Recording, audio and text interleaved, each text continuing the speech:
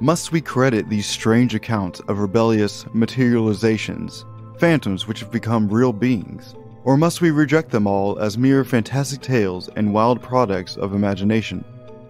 Perhaps the latter course is the wisest. I affirm nothing. I only relate what I have heard from people whom, in other circumstances, I had found trustworthy. But they may have deluded themselves in all sincerity. Alexandra David Neal. The tulpa is a term that has only become mainstream online extremely recently. It is a concept and a creature that has its roots in the ancient beliefs of Buddhism and Hinduism, and has been influenced by many cultures. Many think of it as purely paranormal, or even a demonic creature. But how accurate is that description? What is the tulpa really? The answer may surprise you. Find out tonight on this hallucinogenic episode of Snipe Hunt.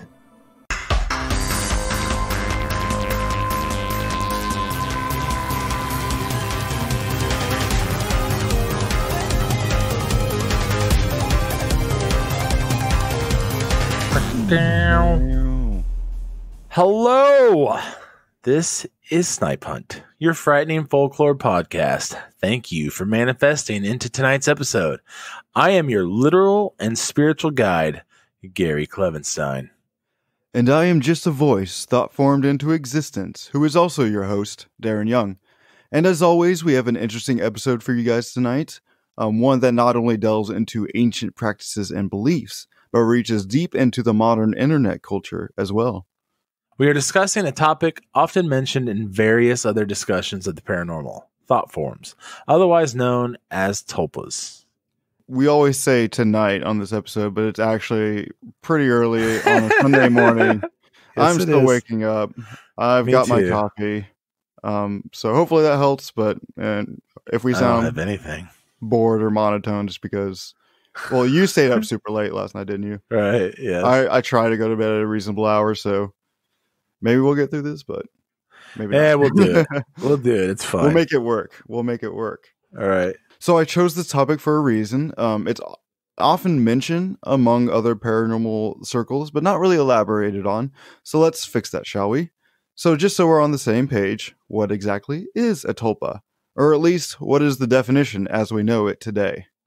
Well, Darren, the modern definition of a tulpa is the same as a thought form, which authors Natasha Michaels and Joseph Laycock described in simple terms.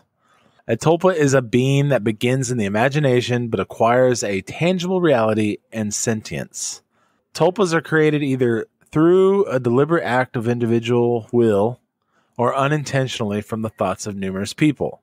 So basically, it's an imaginary friend that has its own sentience. That word does me in. Separate from its creators and actually exists in some shape or form. But as you're about to discover, it's a lot more complicated than that, and the definition might just be totally incorrect. Let's jump into the history of this entity. Yeah, the whole kind of concept is it's complicated, to put it simply, if that makes sense. All right, so never heard of it. Yeah. Well, you're gonna learn today. Gonna do some learning. So many sources claim that tulpas originate in Buddhism, particularly Tibetan Buddhism, and they are only partially correct because the reality is a lot less clear-cut. Tulpas, as we know them today, are more of a mishmash of concepts from both Tibetan Buddhism and Western esotericism. Yeah, due to the influence of Western Orientalists and the translation of these Buddhist concepts by translators. So the earliest written mention of tulpas are relatively recent, appearing in Magic and Mystery in Tibet by Alexandra David Neal in 1929, where she described them as phantoms. The author also stated that tulpas were related to tulkus, which she described as, quote, forms created by magic. So what's a tulku, you may ask? Well, buckle up because I'm about to throw a bunch of confusing terms at you, and I'm going to mispronounce every single one of them. So originally, the tulku was a Buddhist translation of the Sanskrit Nirmanakaya, which is one of the three bodies of Buddha. The three bodies of the Buddha of the booty. Tell me you did that. Tell me you did that on purpose. I did. God, I wish I did. I can't write that. The booty. Oh man, I just hit my mic. This is going well. Okay, the 3 bodies of the Buddha is from the Trikaya doctrine, which I just mentioned. States that booty. Well, we know what's on your mind, dude. God dang. First thing in the morning. It's too early, man. It's too early. God. Okay.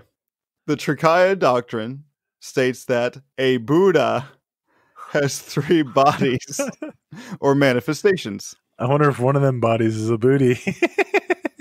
Well, let's go through them. All right. And find out. We have the Dharmakaya, the truth body, which embodies the very principle of enlightenment and knows no limits or boundaries. The Sambhogakaya, which is the body of mutual enjoyment, which is a body of bliss or clear light manifestation. That must be the booty. And then we have the aforementioned Nirmankaya, aka Tulku, the emanation or created body, which manifests in time and space. Created body being the key phrase here. And remember, we don't expect you to remember any of this. We just wanted to be accurate in presenting the origins of the Tulpa concept. Yeah, there's going to be no quiz, so don't worry about it. Before we move on, I should note that the meaning of the term Tulku is now used to refer to specific lineages of reincarnations of important spiritual leaders, and that's just putting it simply. A good example of a Tulku lineage is that of the Dalai Lama, the spiritual leader of the Tibetan people. So, aka the spirit of the Dalai Lama is reincarnated into the next Dalai Lama, even though that Dalai Lama is a different person, if that makes sense. One Buddhist text describes another sort of emanation body, a mind-made body. The text, the text Samanaphala Sutta. Very good. Thank you. And I'm sure that's totally wrong. Explains that one is able to gain this ability as one of the fruits of following the Buddhist path, or the Buddhist path, and describes it as such. Now a monk creates another body from this one, mind-made, with all its limbs and faculties. It is just as though a man were to draw a sword out of its scabbard. He might think, this is a sword. This is the scabbard. The sword and the scabbard are different, but the sword was drawn from the scabbard. In just the same way, the monk creates another body from this one, mind-made, with all its limbs and faculties. Yeah. So are you starting to get an idea? I'm starting to get it now, yes. How it's kind of like it's a spirit that's created from the body, but separate from the body, and eventually has its own sentience, which has its own thoughts and feelings separate from yours. So it almost becomes a totally separate entity. Super easy clone. Yes, pretty much. Yeah. Well, it's not exactly a clone because it would be different from you. If that makes sense. So, well, let's continue on so you can get more of an idea of it. So back to author and spiritualist Alexandra David Neal. In her book, she admitted that the definitions of Tulpa and Tulku in her times were murky at best. She described the difference as Tulpas being created by magicians, while Tulkus are aspects of Buddhas and has a more significant spiritual meaning. Now, David Neal claimed to have observed the mystical art of creating a tulpa in Tibet, and so she created her own tulpa using, quote, concentration of thought and other rites, end quote. Also in her book, she explained her understanding of this as being as such. Quote, once the tulpa is endowed with enough vitality to be capable of playing the part of a real being, it tends to free itself from its maker's control. This, say Tibetan occultists, happens nearly mechanically, just as the child, when his body is completed and able to live apart, leaves its mother's womb. End quote. And so the metaphorical child left David Neal's metaphorical womb, and her creation was metaphorically born. She even created her tulpa in the form of a jolly Friar Tuck-esque Western monk in order to distinguish it from the Tibetan deities.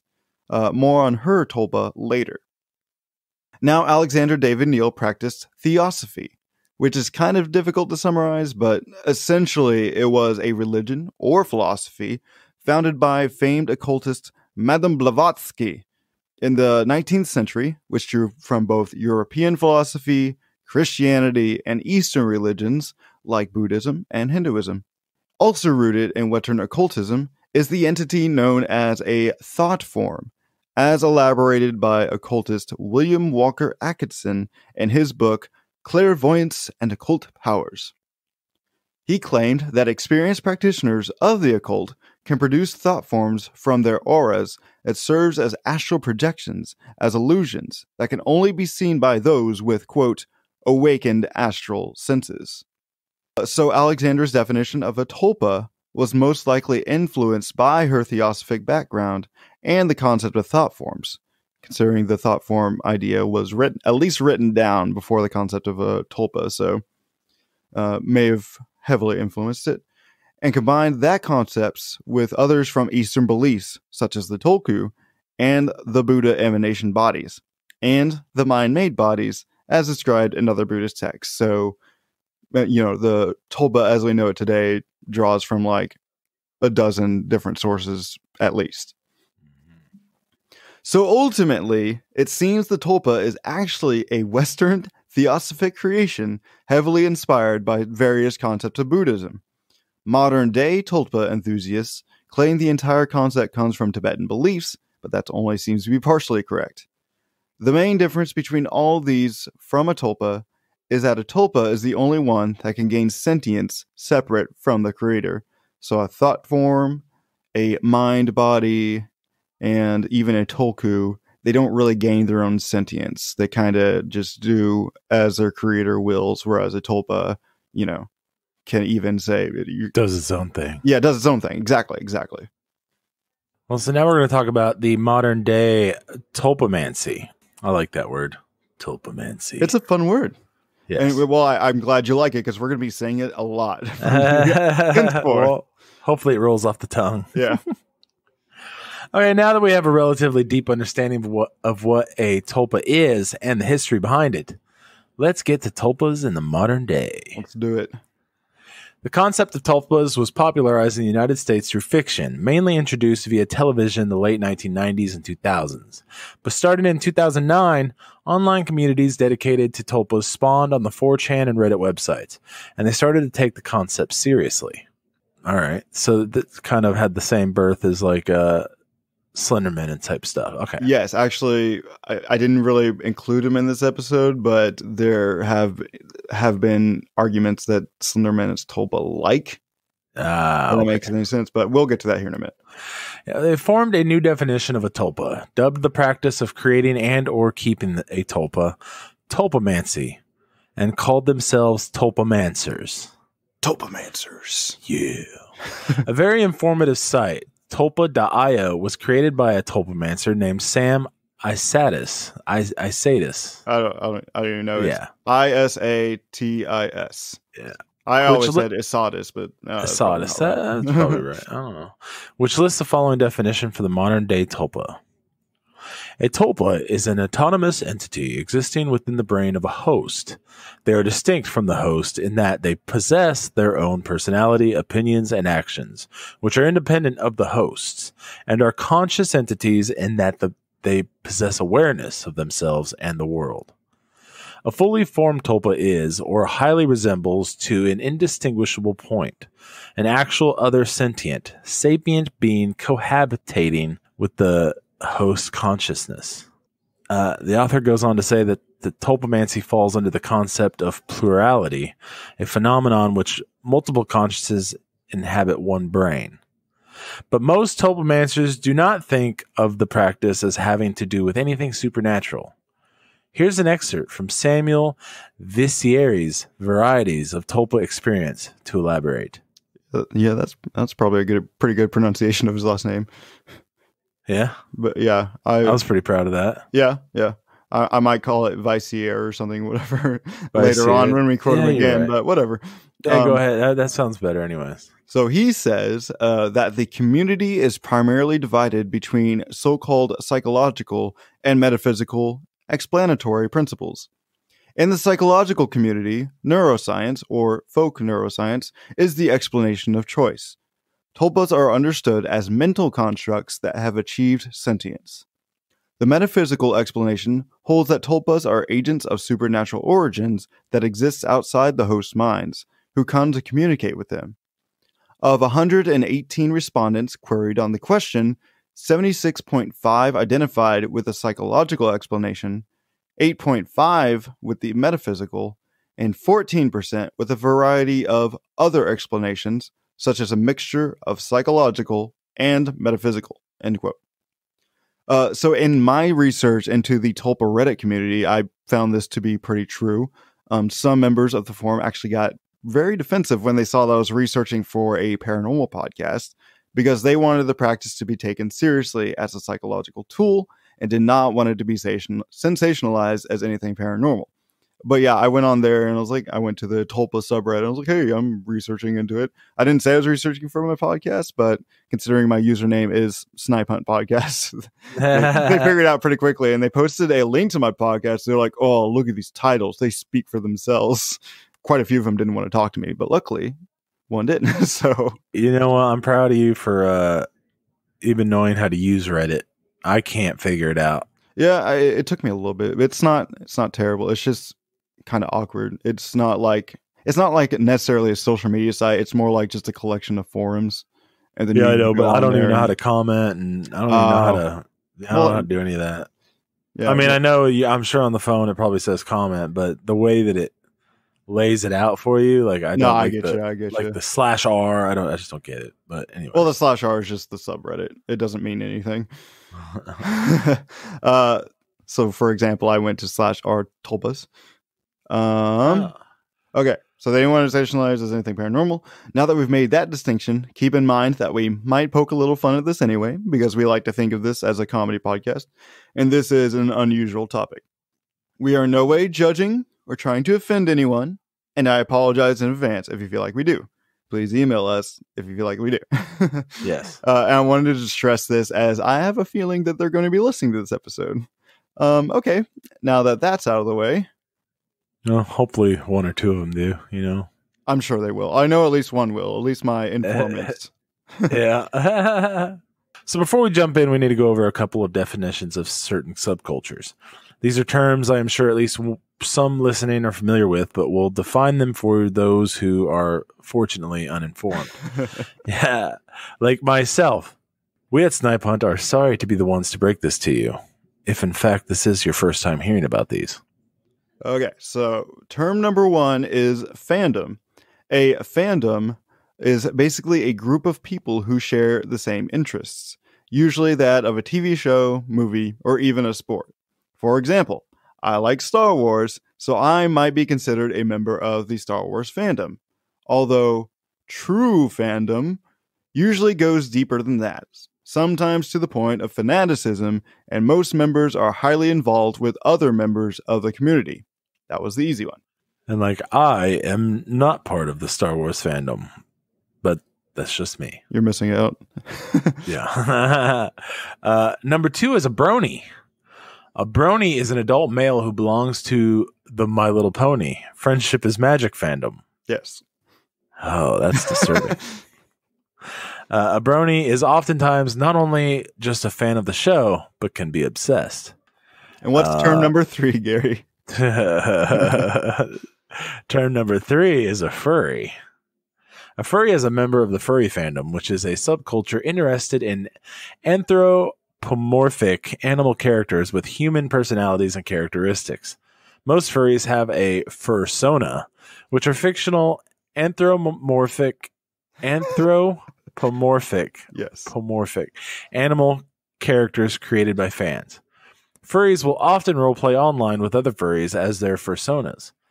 Furries who saved up enough money will sometimes drop as much as $3,000 on a costume that resembles their fursona and will attend events or conventions just as their original character.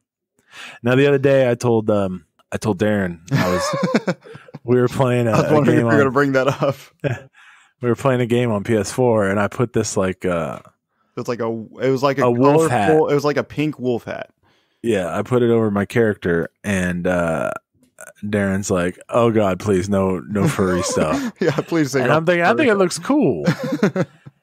And now we won't get into it, but members of both the brony and furry fandom often get a bad rap, and for what I've seen online through various meme websites, that they kind of deserve it to a certain extent. I'm sure not all are like that, but definitely a good number of loud voices online are.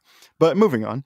Side note, we do call these subcultures, but as my psychology grad student girlfriend pointed out, they are technically neo-tribes, as they are just groups of people who come together for shared interests.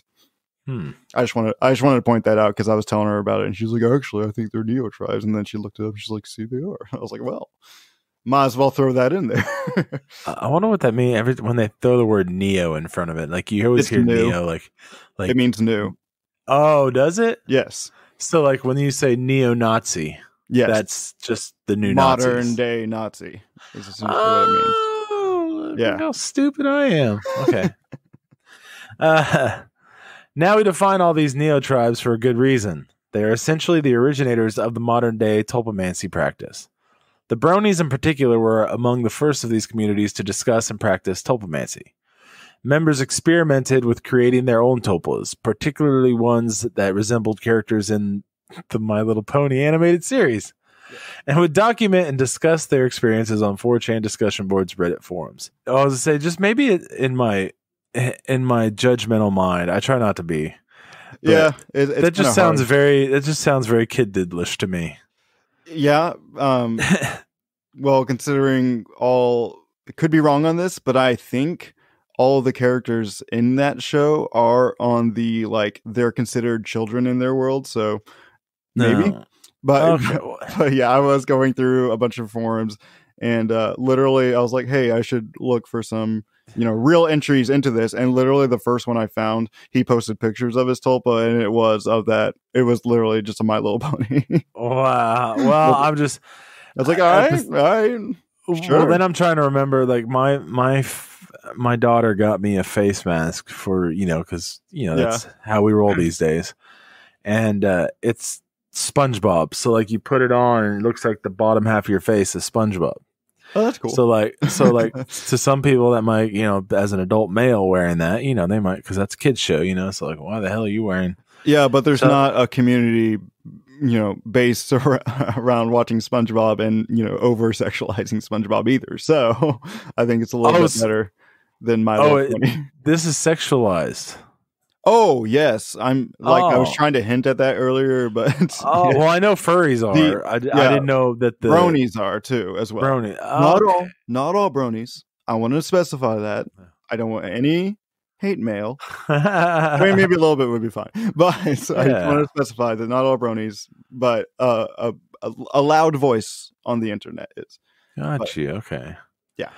Well, the furry fandom was also quick to pounce on the tulpa phenomenon. Creating original characters and developing characteristics into a persona was already their forte.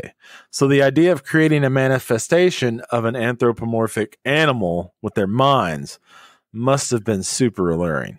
I'm sorry, I kind of cleared my throat right in the middle of your reading. That's fine. So side notes, I kind of just mentioned this, but we are in no way saying that all tulpamancers are furries or bronies, nor are we saying that all furries or bronies are tulpamancers. I am saying that these communities were what jump-started tulpamancy within online forums. The r/tulpa subreddit alone has 33,000 plus members, which is a lot, and is very active with questions about tulpas as well as tulpa experiences. I'm going to have to dive into that hole one night and just go crazy. It's super interesting. Like, when I first went into this, I was like, this should have been a mini episode. I don't think I'm going to be able to get enough, but here we are. And it's one, as far as show notes, it's one of our longest. So, yeah. All right. So how does one create a tulpa?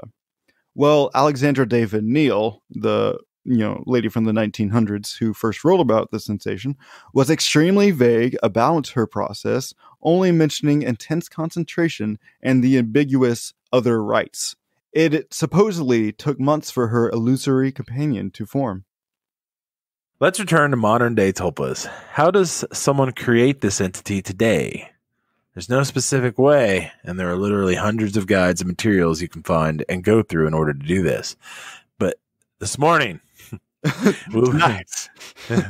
whatever time you're listening to this, we will be using Thunderclap's guide for Tulpa creation. I love Thunderclap. That's what I named my thighs. There are many other ways to do this, and there are tulpamancers with different viewpoints than this, but this method is great for giving the basic idea of the concept. The guide consists of 4 phases: personality, visualization, narration, and imposition. But first, we must talk about the Wonderland, which Thunderclap explains as a mental world or dreamscape that people craft as environments to tulpa force in. The main idea surrounding it is that it is an area that you are comfortable and relaxed in, making it easier to focus on your tulpa. A wonderland also can serve as a home for your tulpa and provides an environment for you to spend time with and partake in imaginary activities with them. This can be anything from bike riding and scuba diving to cave spelunking and skydiving. The choice is entirely up to you. So essentially, it's a mental space for which you can interact with your tulpa in. Yeah, it's a mental theme park for you and your. Well, it can be a theme park. It can also be a forest. It can also be whatever you want. I'm wondering if the word fetish would be an insult. Probably. I wonder if that'd be insulting, like to call these a fetish. Well, I think the word fetish has a lot of negative connotations to it. Yeah, it I does. would go and say yes. That might be.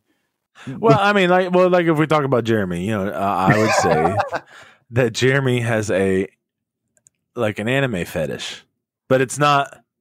I wouldn't say that. Well, he loves anime. I just think it's he doesn't love anime. He doesn't love anime in as much as other people do. I have a video game fetish. I don't know. Correct use of the term. Whatever. Okay. Moving on. But it does not seem that a wonderland is necessary for creating and or maintaining a tulpa. So also we'll be referring to Thunderclap as he, even though we do not know what gender this tulpamancer is. All right, let's get started. Yeah, Thunderclap could very well be a woman. That's true. The first phase of tulpa creation is personality. This is simply establishing a personality for your tulpa, their likes and dislikes, mannerism, traits, etc. Mannerisms. That's what I said. You said mannerisms. Mannerism. Like I always aneurysm? say mannerism. I say mannerisms. I must be wrong, okay? Well, you're confusing it with aneurysm, which is a medical condition. I know. Mannerisms, okay? Traits, etc. Thunderclap's method is to write down a list of traits and read them to his tulpa. He imagines a ball of energy representing his tulpa and imagines each trait as a ball of energy. Then he imagines the tulpa absorbing the personality ball. He also says you can use whatever symbolism works best for you. As of late, more and more tulpamancers are letting their tulpa pick their own personality traits as it gives them more of a choice and develops more naturally. Yes. So the next phase is narration. This is simply interacting with your tulpa, mainly by just talking to them. Thunderclap says when you interact with your tulpa, you're essentially feeding them energy with attention and building them to become more solid. He mentions what he calls passive forcing, which is just casually talking with your tulpa while doing another activity, like watching TV or homework, or like playing video games. You're like, oh man, Bob, did you see that kill? This BS, man. Sick. With enough narration, the tulpa will start to reciprocate communication. At first, it may start with a, quote, alien feeling or an emotional response. The alien feeling is a physical response to the presence of a tulpa. An example Thunderclap gives, and this is a very common one I found, is a head pressure like a painless headache. Eventually, the tulpa will start to talk back. At first, it may just sound like your own voice in your head, but the tulpa will develop its own voice over time. I feel like we're... never mind. No, what were you going to say? I was just going to... That whole paragraph, just it felt like I was on the outside looking in at somebody just losing their ever-loving mind. Well, we do talk about the psychology of it later on, Okay. so we'll Okay. get to that. Okay. We'll get to that. All right. The third phase is visualization. At this point, it's time to visualize what your tulpa actually looks like. A tulpa's form can be just about anything. It can look like a human or an animal or anything else. Thunderclap visualizes by interacting with them in a very human way, as opposed to imagining them suspended in midair. But once again, he emphasizes that you can do this in any way that works best for you. He visualizes his tulpa by interacting with them in Wonderland as opposed to the physical world. He says that if you're having trouble visualizing your tulpa as a whole, try imagining only a part at a time. Yeah. Thunderclap does not mention this, but some sources say that tulpas choose their own forms as opposed to one being chosen for them. But it seems that it depends on the tulpa. And then the last phase is imposition, which is imposing your tulpa in the physical world. Thunderclap says that the tulpa is not there physically, but rather appears as a hallucination. At this point, you should be able to perfectly visualize your tulpa, and your tulpa should be talking to you. This is the phase that takes the longest amount of time. This phase involves connecting with your tulpa with all 5 senses. Most start this process by focusing on a flat surface and imagining the tulpa being there. When fully imposed, you should be able to see, smell, hear, touch, and even taste your tulpa. You should be able to reach out and feel the texture of their skin or clothes, although it seems that many tulpamancers do not take it this far, but many do. Thunderclap mentions that it's still a hallucination, and this is simply the process of tricking your mind into believing that it is interacting with a physical object. This is the most difficult phase to master. Wait a minute. Let me ask this. Well, we're probably going to get to whatever you're about to question. No, I don't think we are. Yes, we are. Okay. Is this a imaginary friend? Yes. Tulpas are essentially imaginary friends, but calling it an imaginary friend is incorrect because imaginary friend is just that imaginary, whereas tulpas take on a more, the best term I found for it was tangible reality, because they're still only within your head, at least for the psychological school of tulpamancy, but they're real to the point where you can interact with them, and they have a sentience separate from yours. So, yeah, kind of a weird concept, which is why I wanted to cover it. Many tulpamancers even create multiple tulpas to interact with. One tulpamancer I talked to knew someone with over 20 tulpas, but they did not advocate having that many tulpas. It's got to be mentally exhausting. Yeah, exactly. These tulpas can also interact with other tulpas from the same creator. There are many reasons why people may create a tulpa. Many tulpamancers, I would say the vast majority, cite loneliness and a yearning for companionship as a reason. I talked with a tulpamancer on Reddit. This is my informant I was talking about. They were under the username Leave the Doors Open, who put it this way. I think a lot of people who make tulpas unintentionally make them as a coping mechanism. I've talked to a therapist about my tulpas before, and she agreed with that statement as well. Said she'd seen it more than once. I think even if you don't have trauma in your life, tulpas can be a good coping mechanism. Many people I see on the subreddit say that they want a tulpa because they're lonely, or they like the idea of a companion and to be there through everything life has to offer, or they want another opinion when they come across problems. I think seeking that connection in of itself is a way of coping, but I feel that way about any relationship. People want lovers, or friends, or familial bonds as a way to cope with loneliness and the struggles of life, to have someone with them. So I don't think most of them look at it as a matter of finding a way to cope with things, just that they want a friend. Yeah, so it's just like as humans, we're very social creatures, and we always crave friendship or companionship of some sort. So this is just another aspect of that, essentially. I should note that Leave the Doors Open mentioned coping in that explanation so much as the user was answering my question about whether people might create a tulpa as a coping mechanism to fill a void for companionship. So that's why he said coping so many times. Leave the Doors Open also mentioned that it's not only about coping, though, as some Tulpas have no interest in their creator's issues, so that you like try to talk to them like, man, I had a problem today. Tulpas like, yeah, I don't care. Do you know how old this person is? This leave the I do doors not. open? Oh, okay. All right. Because to me, it just seems like it'd be easier to wrap my head around if they were like in their late teens, early 20s. But I just can't imagine like a 40, 50-year-old. So let me say this: that one I mentioned earlier about having My Little Pony Tulpa, they claimed to be married and like 51 years old. But I was like, yeah, I got that. So one of the sources I cite on here, but not this exact one, says that most Tulpamancers are within the teenager to early 20s range. So if that gives you an idea, right. Leave the Doors Open wanted to emphasize that Tulpas, although being a psychological manifestation, are still their own people. They have their own thoughts, emotions, and opinions outside of their creator. Some Tulpas will even leave their creator either temporarily or forever if they want to. Now, at this point, you may be wondering that if a Tulpa has a will separate from their creator and a tangible presence in the creator's mind, is it possible for a Tulpa to turn on and hurt or even kill its creator? The answer is no. Does not seem to be the case, at least for those in the psychological Tulpa camp. A Tulpa seems to always be a positive influence in the user's life. A relationship with a Tulpa is just like any other relationship. Communication is key. Leave the doors open, put it this way. Quote, as for any tips, communicate, communicate, communicate. Remember that you're a team. Like in every relationship in life, the most important thing is keeping strong lines of communication open to make sure everyone has their needs met.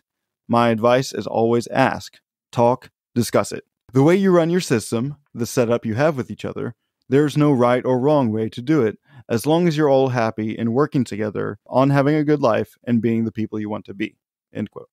Yeah, I mean, if it's adding a positive addition to your life and making you happy, then... Yeah, absolutely. And there's actually some more tangible positive influences, which we'll get to later. Yeah. When should you not create a Tulpa? That's what many of you are wondering right now. Thunderclap says that it's possible to create a Tulpa for the wrong reasons, although creating one for these reasons are rare.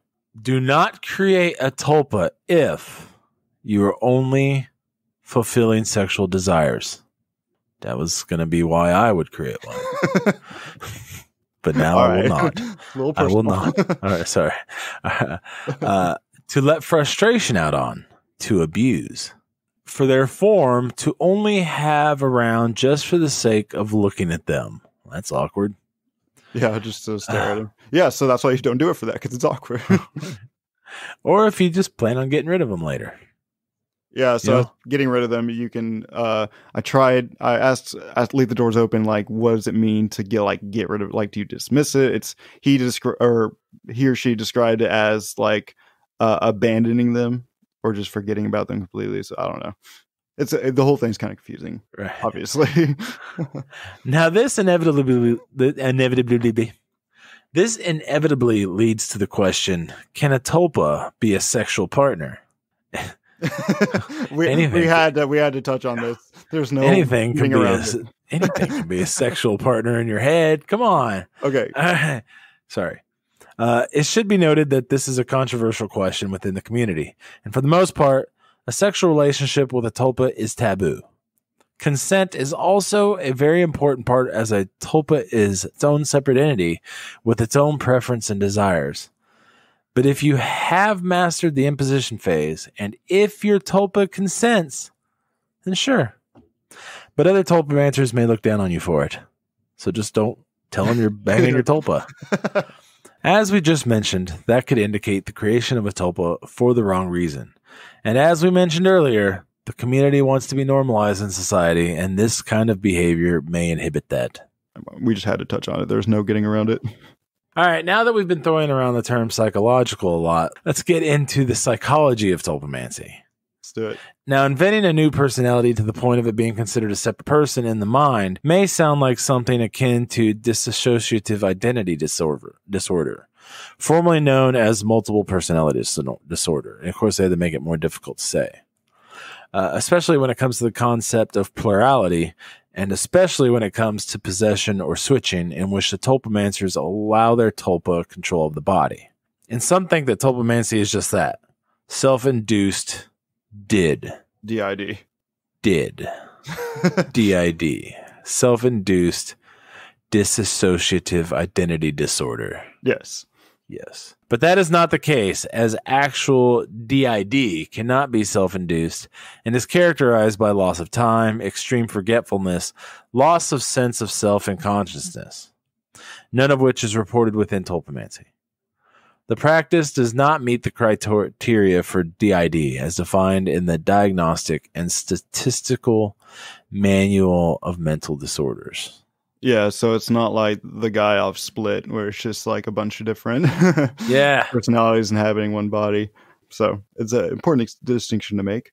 Having a tulpa is not indicative of a mental disorder in itself, as it does not meet the criteria for that either, which are significant distress, dysfunction, or danger as a result of deviant behavior. It's actually quite the opposite. The majority of tulpamancers have reported a positive change in their lives after creating tulpa, particularly their social lives. Even tulpamancers with existing mental conditions have reported positive changes, as reported by Samuel Vessier. I don't know his name. Vessier! But it's Samuel Veissiere. So if you're interested in the psychology behind it, definitely go refer to his article. It's actually really interesting. He says, a subsequent survey was designed to target tulpamancers who had been diagnosed with or identified with mental illnesses or DSM-type psychopathologies. The most common conditions, as reported by respondents, excluding social anxiety, were, in order of frequency, Asperger's syndrome, 25%, attention deficit disorders, 21.4%, general anxiety, 17.8%, depression, 14.4%, and obsessive compulsive disorder, 10.7%. Keep in mind, these aren't percentages of the community as a whole, but as the percentage of those who responded who already had mental disorders of some sort. The survey revealed a similar trend of overall reported improvement. 93.7% of respondents expressed that taking up tulpomancy had made their condition better. 54.5% of the respondents who identified with Asperger's or autism spectrum disorder claimed their ability to read physical humans had improved with tulpomancy, while 45.5% reported being unsure about the changes in mind reading, despite overall positive changes in their social lives. End quote. So basically, it's helping those, especially those with existing social disorders, to improve socially. Like, especially those on the autism spectrum, which is a social disorder. They have trouble interacting normally with other human beings. So taking up tulpomancy has actually helped them improve that, which I thought was interesting. Seems pretty positive. And not the guy from Split. Anyway. So time for Tulpa stories. Woo! Yeah, I like stories. Yay. We'll start with the OG, Alexandra David Neal. I should remind everyone that she believed tulpas were a paranormal or metaphysical phenomenon, which is contrary to what most modern-day tulpamancers believe. This is an excerpt from Body, Mind, and Spirits, a dictionary of New Age ideas. David Neal's tulpa began its existence as a plump, benign little monk, similar to Friar Tuck.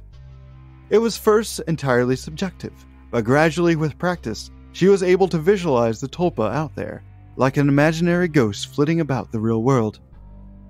In time, the vision grew in clarity and substance until it was indistinguishable from physical reality, a sort of self-induced hallucination. But the day came when the hallucination slipped from her conscious control. She discovered that her monk would appear from time to time when she had not willed it. Furthermore, her friendly little figure was slimming down and taking on a distinctly sinister aspect.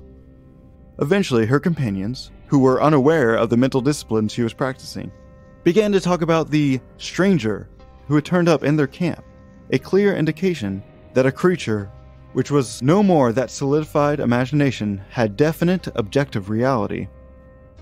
At this point, David Neal decided things had gone too far and had applied different Lamaze techniques to reabsorb the creature into her own mind. The tulpa proved very unwilling to face destruction in this way, so that the process took several weeks and left its creator exhausted. So, she created the thing and then it was like started to separate itself from her and started to turn evil, and even to the point where other people could see it. So she was like, yeah, I brought it into this world and I gotta be the one that takes it out. I'll take it out. So it defined it as reabsorbing into her mind. So not necessarily destruction, but so this is where a lot of the more paranormal horror stories come from, is you create the creature and then it rebels against you and it becomes evil and blah, blah, blah. And then what have you done but release a monster into the world? So can't have a good story without evil. Exactly. There's got to be conflict of some kind. Right. Now, let's relate a real Tulpa experience from a real person on how their Tulpa came to be. We will leave the username out for the sake of privacy. I have read about Tulpas for several months and even years. I've practiced proactive meditation and visualization for a long while, with mostly good results. But I had always thought about Tulpas as something quite dangerous and extreme, until I found this sub, which has helped me with normalizing my feelings about this thing. Still, I just postponed the Tulpa creation because I thought it required profound dedication and wasn't quite ready to it. In any case, last week, I had a fight with my significant other, and in these situations I feel weak because I've always been somehow lonely. I'm an only child, divorced parents, and I'm afraid about splitting up and being alone again. So I took a bath and thought, how could I do if I became single again? And thought about loneliness and how to confront it without having to be dependent on someone else.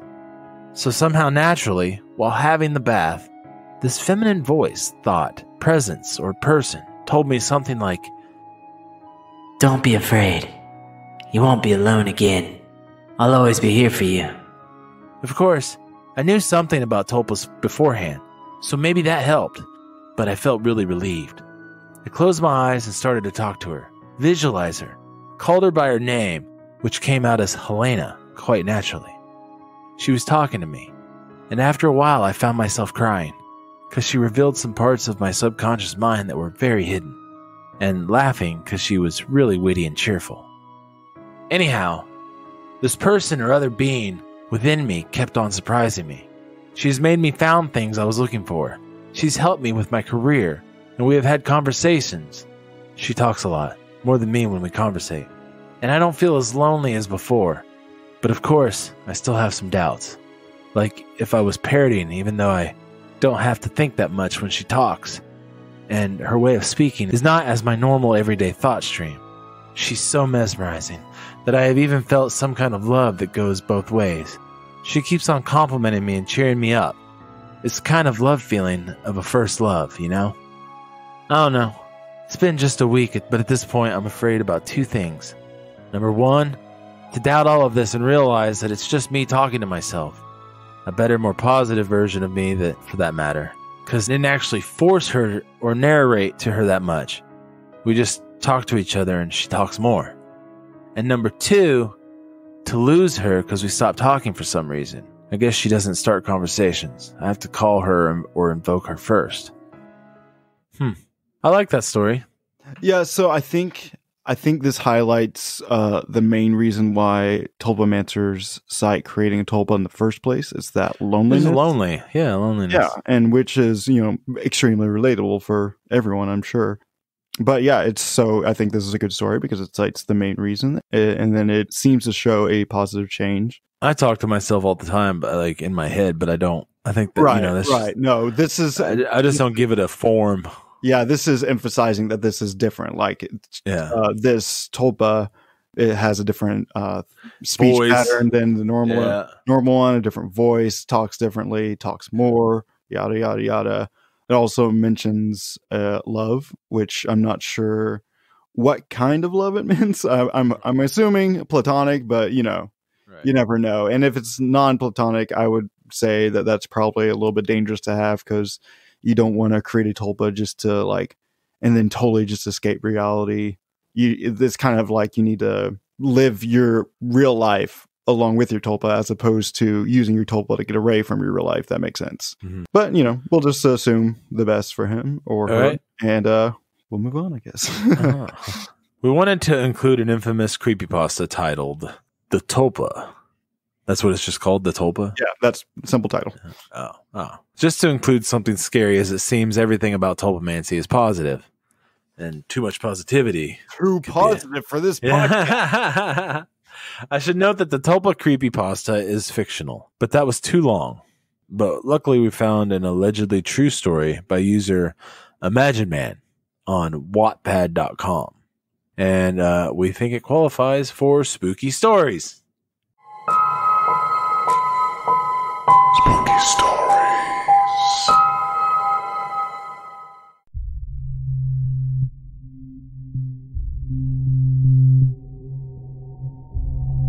I'm going to tell you about my experience creating a tulpa. Despite occurring a few years ago, I remember it as though it was last week. If any of you are tempted to create your own, I strongly recommend against it. My reasons are explained further on. For those who don't know, a tulpa is an entity created purely through imagination. If you concentrate hard and long enough, you can gradually bring one to life. A human, animal, or something much more creative. It is no urban legend. Tulpas are very real. It can take anything from 200 to 500 hours to complete one, depending on the creator. I was a good few hundred hours into mine before I stopped. I had chosen to work on a replica of myself, purely because it was the easiest to do. When I began, I had no idea if it was going to work. I'm always exploring the supernatural and the paranormal. I have performed countless experiments, and the majority of them have left me disappointed. By the time I started on my tulpa, I was used to being let down. Imagine my surprise when I could feel it coming together, way before I could see anything. It's difficult to explain, but it was similar to the sensation I get when I'm being productive. Except all I was doing was sitting there and staring and concentrating. It began to take shape. At first I could see the outlines, kind of like light on someone's shoulders when the sun is behind them. This gradually bled over until I was looking at a vague figure. Next I defined its general shape, removing any irregularities and filling in gaps. Eventually the tulpa was fully formed, and I was staring at a replica of myself. I watched it for a while, admiring my own work. I remember the way it just watched me back, like a customer getting a haircut. By this point, it was like an image from a projector. My fingers passed through it when I tried to touch it. During the next stage of its creation, I would give it the ability to interact with me and its environment. It wasn't long after this I changed my mind about the whole thing. I remember at one point realizing its features were a little more elongated than mine. Slightly longer face, teeth, eyes, limbs, fingers, and there was something incredibly disturbing about the way it watched me. When I first started on it, my tulpa would stay put whenever I wasn't working on it. It always waited patiently in that room for me to return and continue. Then one day I was washing my face, and it was behind me in the mirror, staring. I stood there, heart pounding for what felt like hours before I remembered it was still only an image. I swam a hand through it just to make sure. It followed me everywhere around the house after that, but I would never see it walking. It would just suddenly be behind me, beside me, in the reflection of something. I began to get very frightened. It all became too much. One night I decided to stop working on it and just wait for it to disappear. It took a month and a half. A month and a half of watching and following. It was always there, sometimes staring without expression, sometimes smiling with its long teeth. Some nights it would get braver, and I would wake up and it would be standing over my bed, a warped version of myself, just waiting for me to open my eyes. Sometimes it would be accompanied by a sour odor. What was even more terrifying was a month or so in, waking up and seeing this faded figure standing at the end of the room like a shadow, still watching. By this point, I was rarely sleeping. Whenever I closed my lids, I could feel its eyes on me. On the nights I did sleep, I would have the worst nightmares imaginable, and it only got worse from there. Picture waking up from a terrible dream, only to realize the nightmare was completely real. I hardly ate. My weight plummeted. At one point, my boss asked me to do a drug test. As time went on, the shadow became less and less apparent. The days became brighter again, my nightmares more tolerable. Then one morning, I couldn't see it anymore, nor feel it. The following night, I slept like a log. That's when I knew I was really free. So please, don't mess around with tulpas. I know it's tempting to try it. The concept intrigued me too at first, but I learned my lesson, and thankfully before it was too late. I'm just grateful I got out unharmed. Imagine if I had given it the ability to interact, then tried to get rid of it. Its last days would have been much more terrifying, so consider this a warning. If you have a mind like mine, you'll make something dark and regret it. You know what? I'm starting to think my dog is a tulpa. Yeah. She like constantly stares at me. Well, I think it's because she can't see very well, so she's like really. That's true. Like I have this gate. I have this gate blocking off my room because the dogs here kept going into my room, and some of them were peeing on my bed. So I was like, yeah. So I was like, screw this. Yeah, I know. And I'm like, you know what? I'm gonna gate off my room. So I gate off my room, and then Chloe will literally just sit there and stare at me and take her paw and keep hitting the gate. And it's so loud and annoying. And she just sits there and stares. And then she'll start almost yelling at me. Yeah, exactly. Yes. Like, Dick, go away. I know how pugs sound. That was a very good impression, actually. I'm glad I went through this scary story. I did my best to read it dramatically. And you're like, hey, that's like my pug. Yeah. Well, no, I just kept thinking because the author kept talking about it, just staring. He just felt like he kept getting stared at. Right. But so I just want to emphasize that even this story, if this story is true, it's far from a typical tulpa experience. And to me, it sounds more like a haunting, an entity from the outside, as opposed to one being created from the user's mind. So Shadow people. Yeah, I think maybe like some sort of like spirit, some sort of evil spirit was just like, yeah, I'm totally a tulpa. Feed me energy. And then it did. And then it just got kind of out of hand. But I honestly don't think this is a true story. It reads too much like a story, if that makes sense. It's very similar to Alexander David Neal's experience with her Friar Tuck monk. Hopefully I didn't, accidentally say a bad word there, but where it kind of like it was fine at first, but then it turned evil, and then it also reminds me similar to, I've been reading a lot of H.P. Lovecraft lately just to get more emphasis on it. And I'm actually going to be doing a little experiment for the podcast for come around Halloween. Spoiler alert. Heck yeah. And so it's similar reads to that where it's like, oh, I discovered this one thing, so I delved into it, and then I regretted it. That's literally every H.P. Lovecraft story. Right. Yeah, I think it was a pretty good story, even if it's not true. But I thought this was going to be another one of them episodes that I was like, ugh. Right, like, where you're just going to have to like drag yourself through. Because for a lot of, 98% of them I really get intrigued by after we start going. But then there's a couple I can't remember which ones. If I saw the episode list, we could probably go back and listen to how you talk about it. Right, just like figure it out pretty fast. Yeah. Well, that's it. Another one for the books. That's it.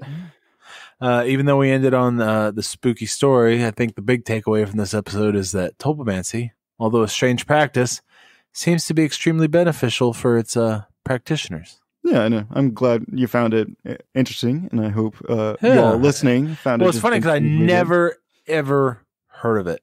Yeah, never. It's still it was kind of niche. Like it was like super niche before 2009, but even after it gained quote fame on online communities, it's still a very niche concept. Like, so there's 33K users in the subreddit, but I doubt all of them are actual tulpamancers. I'm sure I would say even the majority of them are just like interested in it. So they're just like, hey, I just want to read about this. Well, and as you know, my mind wanders, and now I'm thinking plot twist. What if Pokemon is just, oh my God, a bunch of tulpamancers? Yeah. You know what I mean? Let me read this section and then we'll delve more into that. So just to get this out of the way, I went into this topic because I really wanted to find out more about the origins of the tulpa concept and explore modern tulpa practitioners. I definitely did that, but I was not expecting the huge divide between the occult and folk neuroscience tulpomancy. And the vast majority of tulpomancers consider it a psychological phenomenon. So I wasn't expecting that at all. So I definitely learned a lot. Wanted to leave a huge thank you for user Leave the Doors Open on Reddit for answering all of my Tulpa-related questions. And you were a great source for this episode. And I hope everyone in the Tulpa community enjoyed it. I always like when people, even though they have a certain belief system, whatever, they're willing to talk to people that might not get it. You know what I mean? I think it shows a lot about that person's personality and just respect for their, their beliefs, because if most of the time, if you respect your beliefs, you're willing to talk about it, even to the skeptics, you know what I mean? So yeah, absolutely. And that's what I was really hoping I did with this episode. I said, I made a lot of disclaimers and I said this a lot because I really wanted to get it right. I really wanted to explain the concept accurately to those who weren't familiar with it, as well as, kind of like paying respects to those who did get it, because they are very passionate about this. That's what I really learned from this, is they're very passionate about this. I hope if you're listening that everything was accurate. If not, definitely let us know and we'll be sure to correct ourselves. But so back to your little Pokemon theory. With that, we have some new info. As far as supernatural tulpomancy goes, some theorize that many other paranormal entities like ghosts or even cryptids like Bigfoot are actually tulpas that materialize into existence due to the energy from a great number of people all focused on the same idea. So basically, many people believed, so it became a tangible reality. I didn't really have room in this episode. Yeah, right.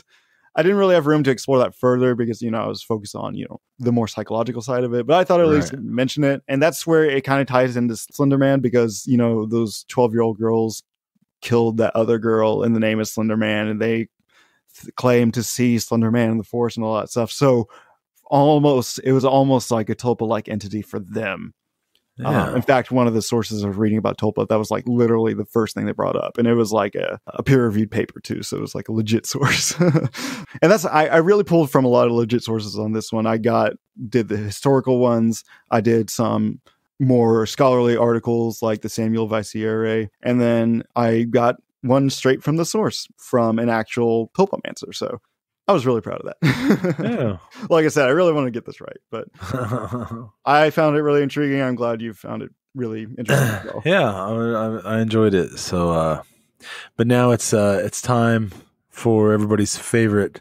Oh yes, part of the episodes, and that's where I beg and plead that you leave a rating on iTunes or Apple Podcasts or wherever else you listen to podcasts, and you can leave a review, or even if it doesn't allow you to leave a review, give some stars. You can also leave a Facebook recommendation, as you all know, and I've told you a million times that it helps the show. 5-star ratings only, please. Yeah, if you're part of that Tulpa community and you really like this episode, please leave us 5 stars because we've kind of reached a lull in that recently. But if you really hated it, don't bother leaving a review. Just email us and we'll read it, and we probably won't respond to it, but we'll read it. And what we've asked you is if you leave a low review, please just give a reason. Yeah. Give us a reason why you're leaving a low review. Yeah, because we have one bad review, and it was a 1-star review, and it kind of like hurt us really bad. And I was like, oh man, I wonder what he had a problem with it. He didn't have a problem with it, apparently, or at least not one he was willing to share with us. Yeah. I'm just leaving this guy's 1 star. You can follow us on social media. We'd love to hear from you. And we'd love to be corrected. So if we were wrong about anything, like Darren said, let us know. Not even about this episode, but about any episode. If you're doing an episode, you're like, wait, that's not right. Just send us an email. We're on Facebook and Twitter, as well as Instagram and YouTube. Twitter, Instagram, and YouTube are pretty dead, aren't they? No. I post stuff there all the time. I post memes. Well, I haven't been posting memes, but I always post a gallery for each episode. A picture gallery. So if you're interested in going through each of the episode and be like, man, I wish I had a visual guide to go along with this. That shows you how many times I've gone to our Twitter and Instagram and YouTube. That's why I run everything. All right. Well, okay. So continuing on with the begging, we are also on Patreon, and you can get some exclusive super secret bonus content like blooper reel episodes and topic voting for as little as $1 a month. I can vouch for one of them blooper reels. One of them is just hilarious. They're pretty great. We mess up a lot. And as usual, if you have a topic suggestion, question, comment, criticism, Or if you have a story you'd like us to share on our Encounters series, please contact us on social media or email us at snipehuntpodcast@gmail.com. Yeah. I'm looking at you, Tulpamancers. Yeah. Hope you guys enjoyed it. And, well, Gary's hacking up along over there. Yeah, I'm sorry. We'll talk to you guys later. All right. Finger See you guns. guys.